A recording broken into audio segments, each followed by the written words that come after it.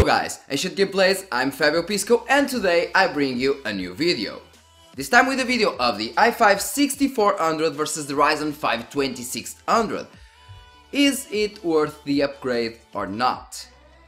Just one thing, this i5 6400 is using a modded BIOS and so it is overclocked to 4.1 GHz against the 3.2 GHz on base, I think.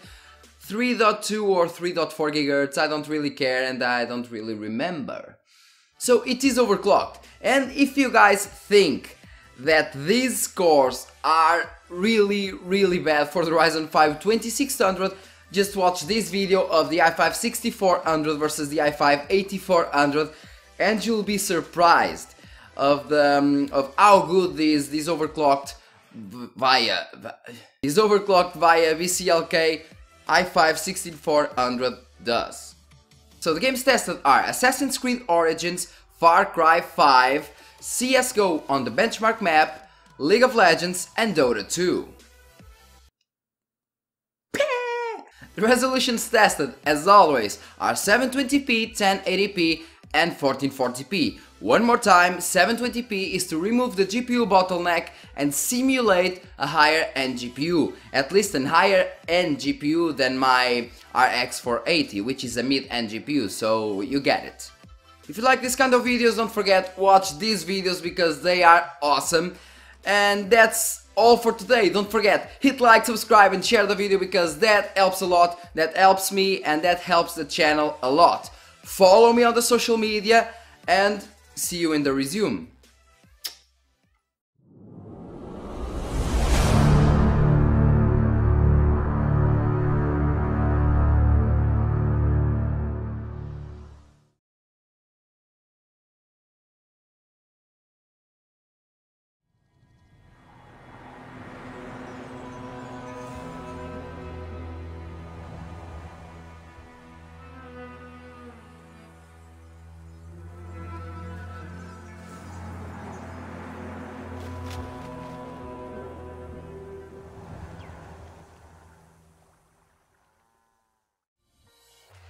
The first game tested today is Assassin's Creed Origins, a game that relies not only on core speed but also core count. And well, even with less cores, you can see the overclocked i5 6400 pulling ahead of the Ryzen 5 2600 in every resolution. Not by much, but it is still ahead. If you think this is not true, remember that the i5 6400 is overclocked and can almost match an i5 8400. You can see this on the video on the top right corner of the screen.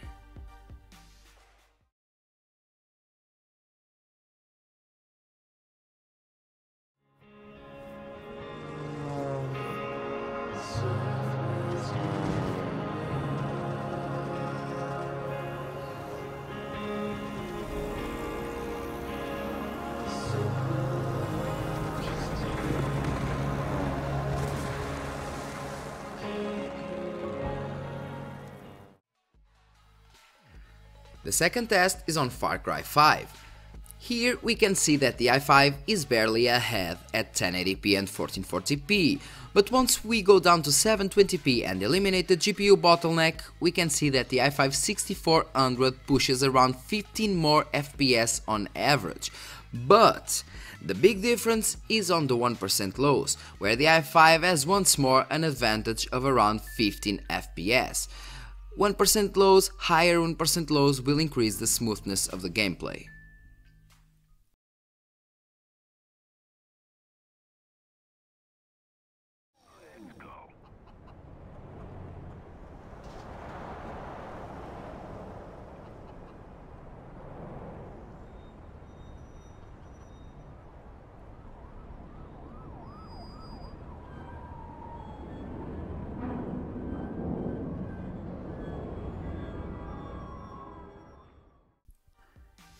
Now on CSGO benchmark map.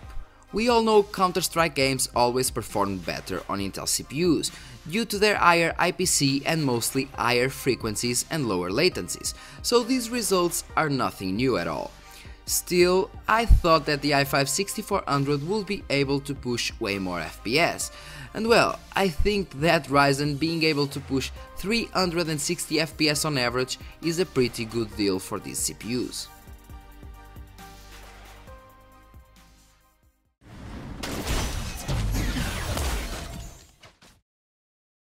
Now with League of Legends, results get all over the place. Nothing new, after all, it is League of Legends. But well, we can see that the i5-6400 pushes more FPS at 720p, but once we raise the resolution to 1080p and 1440p, we can see Ryzen 5 2600 pushing more FPS than the i5. But seriously, take these results with a grain of salt, because after all, it is League of Legends and it is a gameplay, so it is really hard to replicate the same exact movements.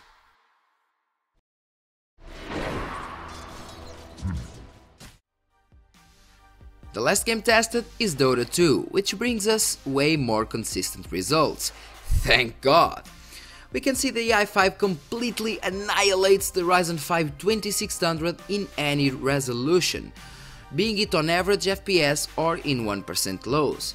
Be aware that these numbers are on the X11, and I am 100% sure that the Ryzen 5 2600 numbers would be a lot higher if we were using Vulkan.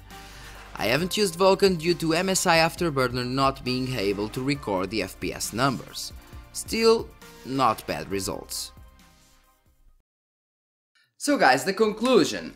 Conclusion is the i5-6400 will outmatch the Ryzen 5 2600 on this case scenario, so using 2933 MHz RAM CL15, because Ryzen architecture scales a lot with RAM frequency and lower timings, unlike the i5 architecture, so the Core i architecture, which scales of course with higher speed RAM, higher frequency RAM, but not near as much as the Ryzen architecture. The point is, in this case, the Core i5-6400 really outmatches, in these games of course, the Ryzen 5 2600. Of course, it has only 4 cores and 4 threads, so for multi-threading applications, forget it, because the Ryzen 5 2600 will simply destroy the i5, but in these games, in kind of recent to older games, well, even on Assassin's Creed Origins, the i5-6400 outmatches the Ryzen 5 2600. But one thing is for sure, if you are using, instead of DirectX 11, if you are using the DX12 or maybe let's say Vulkan, the results will be a lot different. But well, that's not all games, at least for now, so I'm using and I'm picking some of the most played games on today's days. Yeah, sounds nice. My conclusion is, if you are building a new system, just pick the Ryzen 5 2600 of course, and buy some decent RAM speed and you will outmatch, I'm almost certainly you will outmatch the i5-6400, even overclocked, if you are using, let's say, 300 MHz CL14 RAMs. I am pretty sure you will outmatch the i5 with these RAM settings. But well, if you can, and if you are building a second-hand system, a used part system, just grab a cheap combo of the i5-6400 and, for example, a Z170 motherboard, and just put the modded BIOS, overclock the i5, and be happy. That's all for today, guys. Don't forget, hit like, subscribe, and share the video if you can, because that helps a lot the channel. And of course, follow me on the social media, and don't forget, comment on the comment section, because I like to keep in touch with my viewers. Thanks a lot one more time, and see you in the next video.